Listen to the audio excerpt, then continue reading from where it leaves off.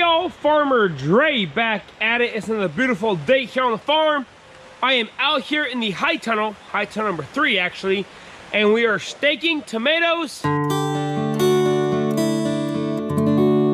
So these tomato plants are planted April 10th, I believe, give or take, April 15th, April 10th.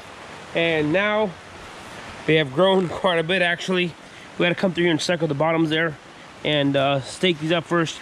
I wanted to get them staked up first before we came through and did any work, just so that we can have some support on the plants there. And they've got their first flower clusters, a couple flower clusters coming out there. I started hitting them with that high potassium fertilizer so they could go ahead and start growing here. But we have Isaac there staking them. I showed him how to do it last year, and I'm super busy this year, so I'm gonna teach him and show him how to do it. So he'll be doing this full tunnel here. And I'm just doing the traditional Florida weave method for now, just because we got other stuff to be doing here on the farm right now. So he's gonna stake this, put the first wire on. We're gonna come through here today, hopefully with the guys, and pull off those bottom suckers, and then we will continue working. So the traditional Florida weave method, you run a wire on this, string on this side, you go through, wrap it around, and then you come back on the other side, and you tighten the plants. You kind of smush the plants here between these two T-posts, and when he gets down around to it, he will, I'll show you guys how to do it exactly. All right, so this is how it looks right here. You got the tomato plant between two strings. Strings are fairly tight. Got that first flower cluster. Whenever this plant keeps on growing, we're gonna prune everything up to that first flower cluster. So all these will fly off here, just like that. Pull everything off. Everything below that first wire there, or first wire, the first string. Clean everything up. We'll let these plants get a little more size to them after we stake them, but just look at that. Nice and beautiful, healthy looking plants. First flower cluster. We're gonna go ahead and leave this, that sucker to keep on growing. We have Isaac here doing a real nice job of staking these.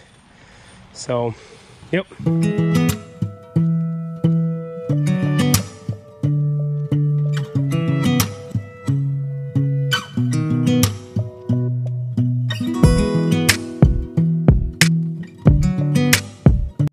Alrighty, so that's how it looks whenever they just got done staking. Isaac has some stuff to do, so he let me finish up here. So I got one more row done, we should be done. So here at the end, all we do is get it and just tie it up here like this, about the center. About the same height of the plant there, about the middle of the plant. Maybe a little lower. Just these will be thrown out at the end of the season anyway.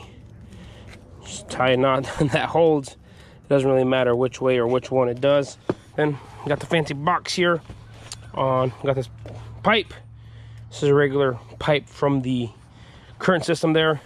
All you do is you hold this tight with one hand, hold the pipe tight there. All you do is run along here. Comes pretty smoothly there. Go around the post there. Make sure it's nice and tight. Just go around just like that. Just fast and easy. One right after another. Make sure you catch the plants there.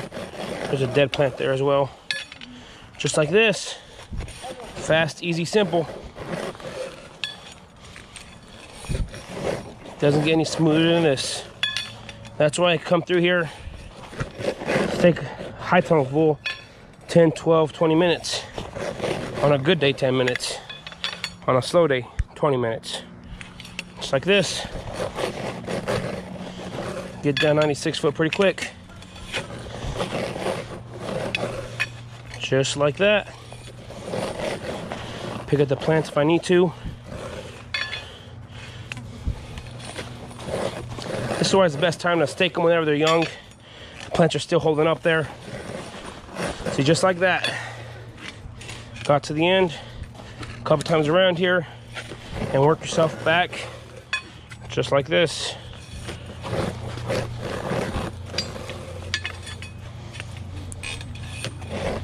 Just sandwich those plants between there.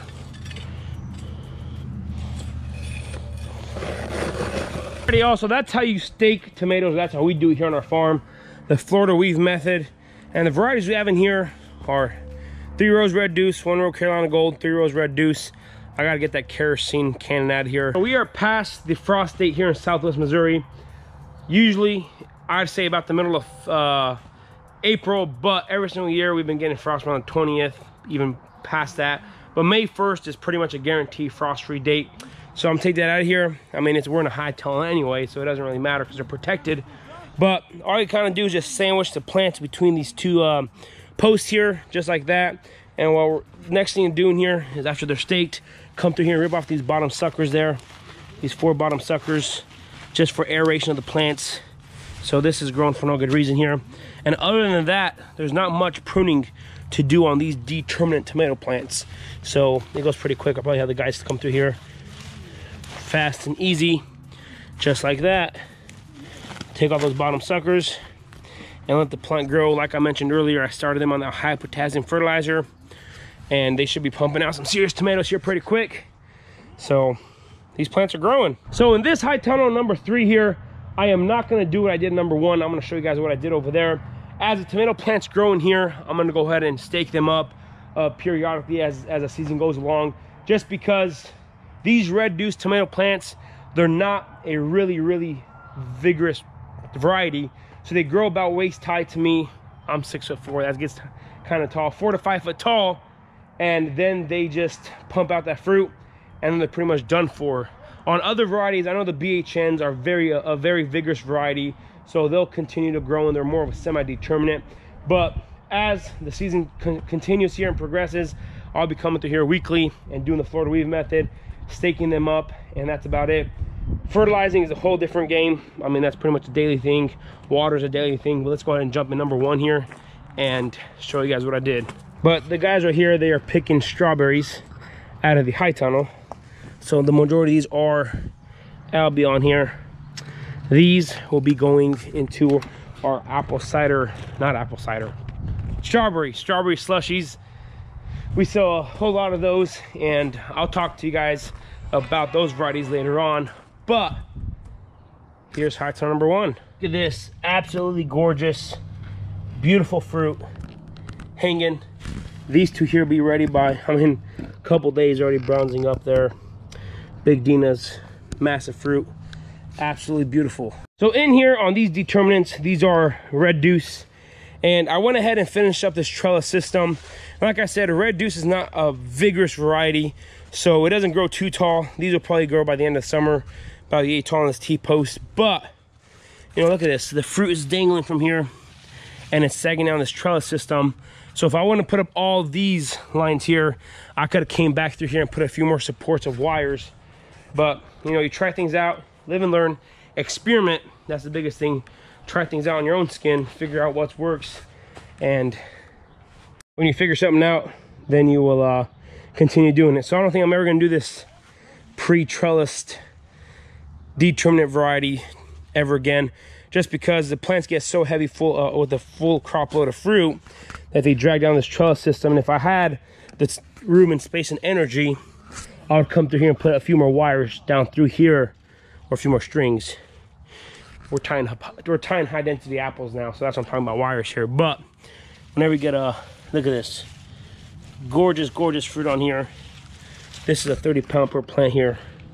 That's how many tomatoes we're gonna pick off these things. They get so heavy, they start dragging this clusters down. So here on these big Dinas, I started taking off these bottom leaves, first of all for aeration. And on indeterminates, these greenhouse varieties, you only need 12 leaves or branches of leaf. So we count this as 1 up here. So 1, 2, 3, 4, 5, all the way to 12. So this is a whole leaf right here. And look at these things, absolutely beautiful, gorgeous, looking good. These will start ripening up here pretty quick, but yeah, not too bad. So all kinds of tying methods here on the farm, trying new things out, seeing what works, seeing what makes my life a whole lot easier. But so far there is no easy way around it. But after my first year growing tomatoes in 2018, I believe that was my first year, we got this high tunnel up. I told myself I'm never growing indeterminate tomatoes in my life, just because they're just a kind of a pain to prune and stake. And now I got these 3 rows of big Dinas out here. And the reason I planted these big Dinas, if you guys don't know, I'm trying to get production with about 2 weeks earlier. And 95% of the time, these indeterminates are about 2 weeks earlier to ripen up compared to the determinates. So that's what I was hoping And it is happening. We got a couple turning red here. And before we know it, we'll have that bottom cluster there. We're gonna start turning red. On these red deuce, it'll still be another couple weeks before even some of them start turning red. So that's just part of it. It's part of trying new things out. You know, don't be scared to try a couple rows of something. Like this here, I did a whole half a high tunnel here, and I'm not too happy. But we'll work around it. We'll get it done. That's how you live. You live and learn, try things out, see what works, see what doesn't work, keep on moving on. Alrighty, also, this is gonna be pretty much it for today. If you guys haven't already, go and hit that subscribe button, go and smash that like button if you guys enjoyed today's video. Don't forget, hit that notification icon so you guys can be notified. And whenever I do upload a video, I wanna say thanks for watching up to this point. Y'all have a good day. We'll see you next time.